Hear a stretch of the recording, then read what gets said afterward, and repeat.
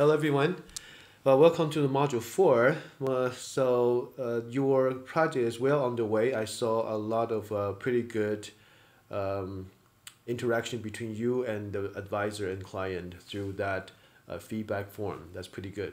There's still a couple project has not done that, but so please do that as soon as possible so we know your progress. This week, other than of course push hard for your capstone, I would like you to look at the interview process. Since you're about to finish your degree, many of you will start looking for new job or maybe a promotion. I know you are so worried about your capstone that you might not want to do anything about the job search, but it is important. And in this capstone class, since this is probably the last class, we have our hand on your neck. So we are going to ask you to start preparing for a career search and your interview. The assignment is pretty straightforward. I want you to review some job search website, which doesn't take a long time, but I really encourage you, don't overlook them. Go through them carefully. Think about what you're going to do in your job search and your career. Reflect in your learning journal, and there is a extra credit opportunity if you want to try it.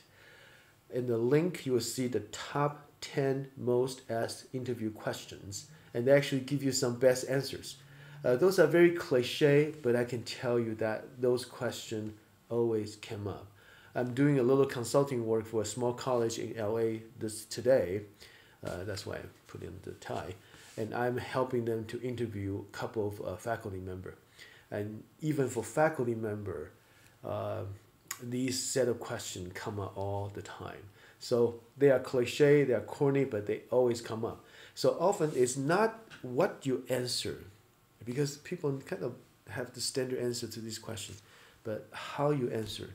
So if a interviewee couldn't answer these very common questions, and from my perspective as an interviewer, I would say that this person is not serious. He's not prepared. So I'll give you a challenge. See if you can do that video interview. Answer the 10 questions through a video.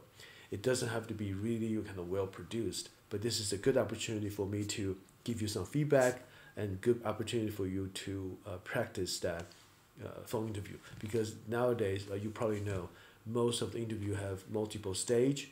The first one is probably Skype or Zoom interview. So you should get used to setting the environment and answer those questions through media. So well, good luck on the module. Keep it up, and most of you are doing well. I'm happy that a couple of you are behind. Keep us posted. Okay, good luck.